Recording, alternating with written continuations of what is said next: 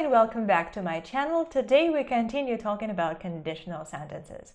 In our previous lesson, we discussed the 4 types of conditional sentences that we have in English. If you haven't seen that video, please check the link down below. In this lesson today, we'll see how those 4 conditionals can be mixed, how we can twist and combine those formulas to express what we want. And I invite you to start with a little revision of those 4 types of conditional sentences that we previously discussed in detail.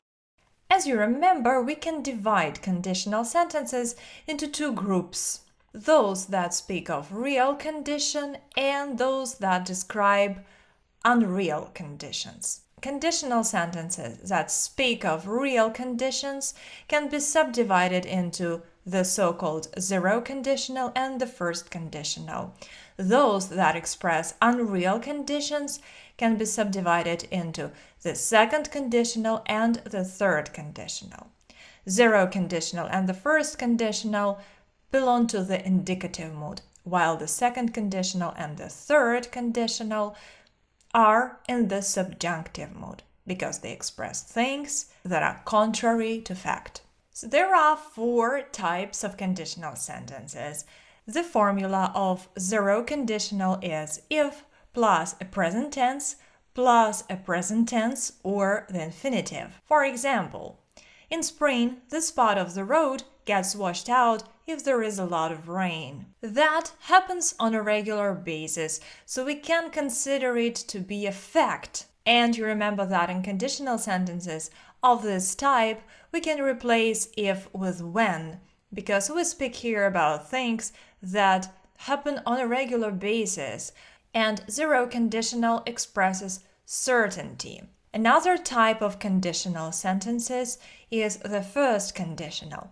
The formula we have here is if plus a present tense plus a future tense. If there is a lot of rain this spring, the spot of the road will get washed out again. Remember, you can use any present tense in the conditionate subordinate clause, and you have variations in the main clause as well. You can use the future simple, you can use the infinitive, you can use progressive future tenses if you need to. The first conditional expresses something which may happen in the future. The second conditional has the following formula: if plus the past simple tense or the subjunctive to plus would plus the infinitive. You can use the past simple tense or the past progressive tense if you need to show that the action is a process.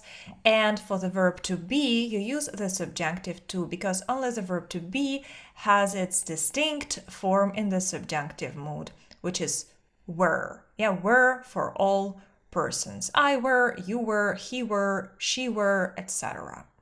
Instead of would, here you can use could or might. Let's see. If there were a lot of rain this spring, the spot of the road would get washed out. The second conditional speaks about an unreal situation, something that is impossible now. And the last one, the third conditional, its formula is if plus the past perfect tense or the past perfect progressive tense, again if we need to show that the action was a process, plus would plus the perfect infinitive. If there had been a lot of rain last spring, the spot of the road would have got washed out. The third conditional always speaks about a condition in the past and is absolutely unreal. Now, what are mixed conditionals? Mixed conditionals combine conditions from the past with results in the present, or conditions in the present with results in the past. So actually it's always a combination of the second conditional and the third conditional. You either have your main clause in the third conditional and subordinate clause in the second conditional, or vice versa. Your main clause goes into the second conditional while your subordinate conditional clause is in the third conditional. That's why we logically have 2 types of mixed conditional sentences. But before we begin, I want to stress that these names exist only in grammar books. In reality, there are two things that you must remember: how to form the so-called first conditional, and the other thing is that when we speak about hypothetical things that are contrary to fact, contrary to reality, we need to go 1 tenth back. This is how we form the second and the third conditionals. Now let's take a closer look at what we call mixed conditionals. So mixed conditionals are divided, as I have already said, into two types. The first is when we have a past hypothetical or unreal situation plus a present result. And the second is when there is a present hypothetical situation and a past result. We'll start with the first case, when we have a past hypothetical or unreal situation and a present result. For example, if I had gone to bed earlier yesterday, I wouldn't feel sleepy the whole day today. We have a condition in the past, if I had gone to bed earlier yesterday, and the result of it is in the present, I wouldn't feel sleepy the whole day today. The result is in the present, yeah?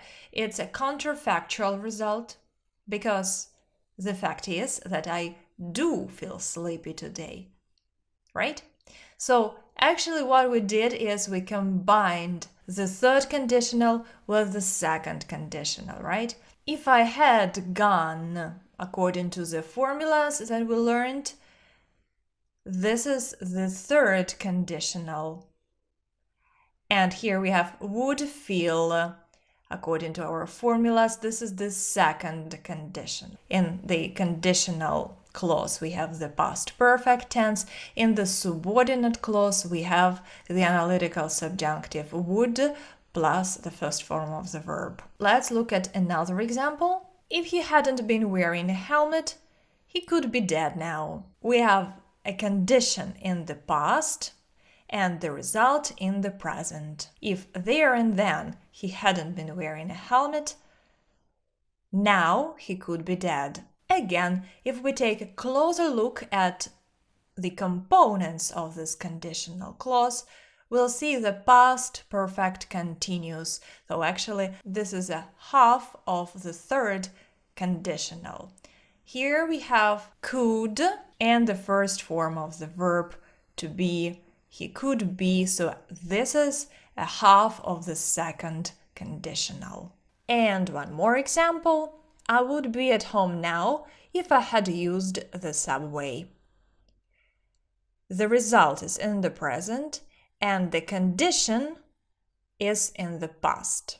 These sentences suggest that something would be different now if something else had been done in the past.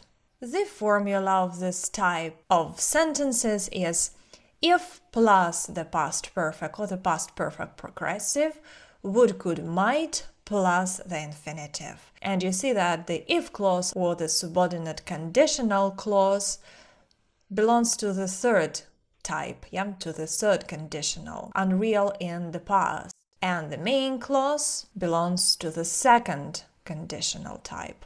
It's unreal in the present. Let's discuss more examples. If she had gone to the dentist to have her tooth filled, she wouldn't be groaning with pain now. If she had done that in the past, now the situation would be different. She wouldn't be groaning with pain, but she didn't do that, and now she is groaning with pain. Had I been more attentive throughout the semester, I would know the answer to this question now. The word order in this conditional clause is inverted, yeah? We can say if I had been or had I been. This is something I speak about in my previous lesson, where we discussed the word order in conditional sentences. The idea, though, in the sentence is the same.